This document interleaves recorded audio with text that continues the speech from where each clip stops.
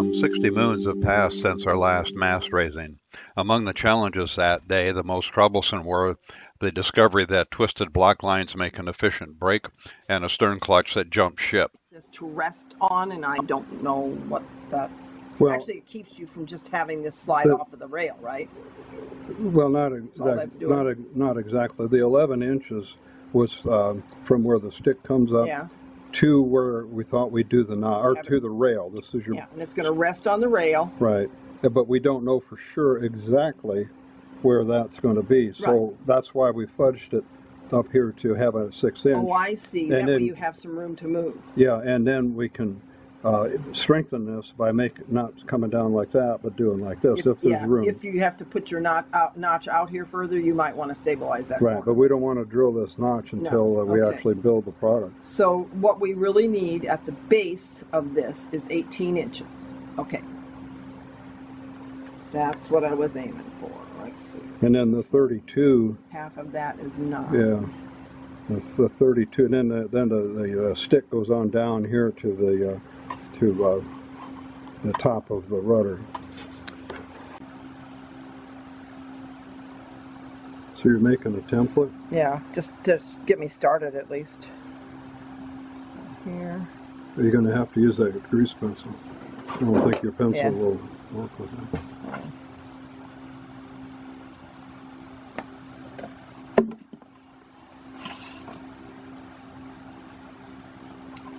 Now, if a beer bottle would work, I'd volunteer to drink a beer.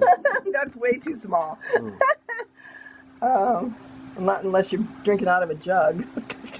That could be arranged. Close to the arch we want at the top. Okay, so you cut out that arch on a plastic advertisement from the bucket, and then that gives you at least the beginning. Yeah, and you could see I even altered it when I cut it because I didn't want it to be quite that tight of an arch. Okay. I wanted it to slope more gradually. Yeah, at the moment I don't see it, but go ahead. Okay, so I started right out here at the end of the piece of cardboard and went up to my 5-inch marking.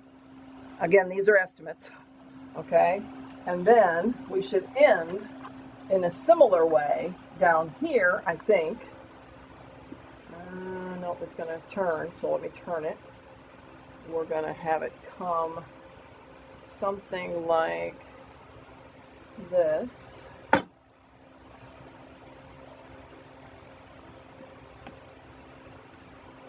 From there. Am I right? No. I have it come to here, I think. Okay. Let's see if this slope looks like it will work. Okay. Now we're going to need to connect these two pieces, and that would be dipping in and coming back. Well, aren't we going to do this? Yeah, something like that. Yep. Okay. That might be freehand. Yeah, I don't know any other way to do that. We don't have anything big enough. Circular. What's that on top of the? No. Oh, we could use that. What do I have that's big circle? Big circle. You're talking about the wood piece there underneath the M&M's thing? Yeah, but that's not even big enough. Huh? That's not big enough either. Well, how about a 5-gallon bucket? No. How about a garbage can? Garbage can. How about a garbage can lid? Right there. Oh, yeah. Okay.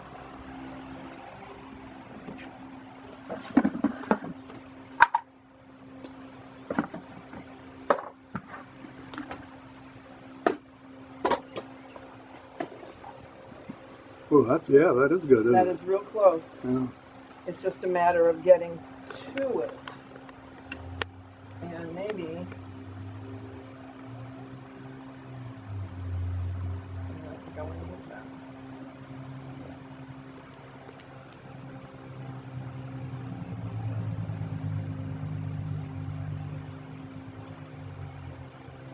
I want the slope to be more gradual.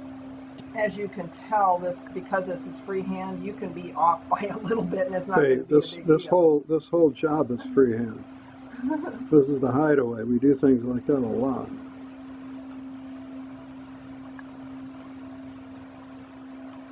The main thing is that you have the visual guide. All right, there you go. So you got both pieces out of a now, and this isn't big enough to do your support piece, I don't think.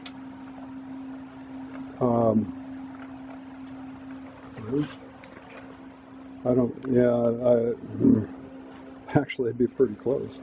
All right. Well, let's investigate. Yeah, it's not. Just got a new corded jigsaw with a dust collector. All right, now we're going to have some fun. Online search has produced one important conclusion. The mast crutch most likely to succeed for the Hideaway class sailboat depends upon removing the rudder assembly and using the gudgeons to mount the crutch. The thought of removing Hideaway's rudder assembly, the one that has not been removed since it was installed some 4 decades ago, is not pleasant or likely. I stumbled upon indistinct photos of a new 23 with a mast crutch that appeared to be attached to the rudder post using the tiller mounting bolts and plates, or perhaps a metal post. I could not be sure. The crutch pictured did not meet our specification, therefore extensive modification is necessary. Our requirements are that the mast stand proud of the stern rail enough to allow access to the cabin and brook no concerns about the crutch jumping ship at an inopportune moment. Thus, this video depicts the design process we use to develop modifications required, as well as the hope that the finished product actually works. Yeah, I'm sure it will. Well, it has to. Coming together, but it doesn't. The reason why it looks bigger than what you saw online is because we want the mast to be high enough to walk under, or stoop under at least to get. Yeah, and what I was thinking, this could do 2 things.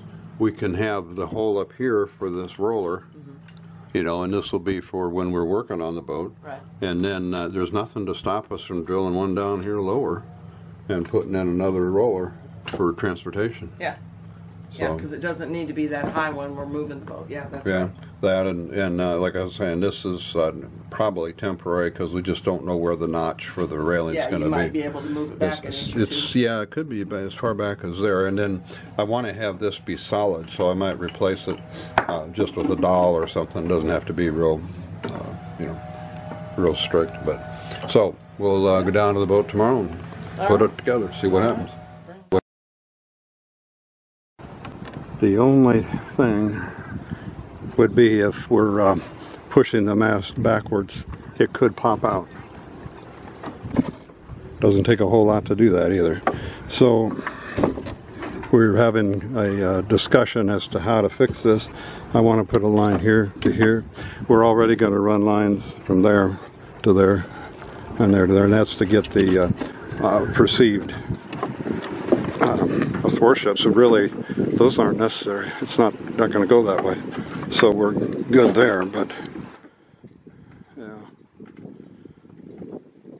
This could just be a hole with a clip that would stop it. Well, that's the problem. Otherwise, this looks like a good solution.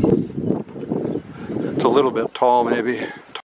After fitting the rough draft of the mast crutch to the Hideaway, we realized that the stern rail notches may not prevent the apparatus from exiting the ship via the stern. This simple eye-screw, small line, and an old bungee cord hook may be the solution. Here Linda operates our vintage manual drill press, read old and wobbly just like us. Hey, complete accuracy is for surgeons. The holes are needed for the tiller bolts and plates that support the mast crutch. Linda wanted me to shape the support bottom to match the slight curve of the rudder post, but I don't think it's necessary. Stay tuned. Our first and only test will be the long-delayed mast maintenance project this fall. Try this at your own risk. We'll let you know how it goes for us.